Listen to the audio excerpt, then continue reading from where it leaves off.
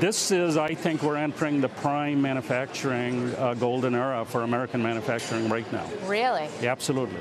I think, and the world is changing in a lot of good ways. I mean, you should be doing this show from a factory floor, maybe one of ours, okay? Please come. Come to inner city Detroit, see what new factories look like.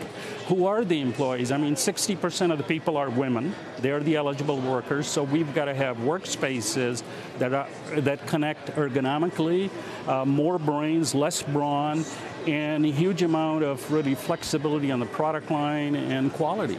So I think it's just starting in a great way. I'm pumped. We'll be seeing you in Detroit, I think. Absolutely. You should come to south side of Chicago. See, we're talking about doing good.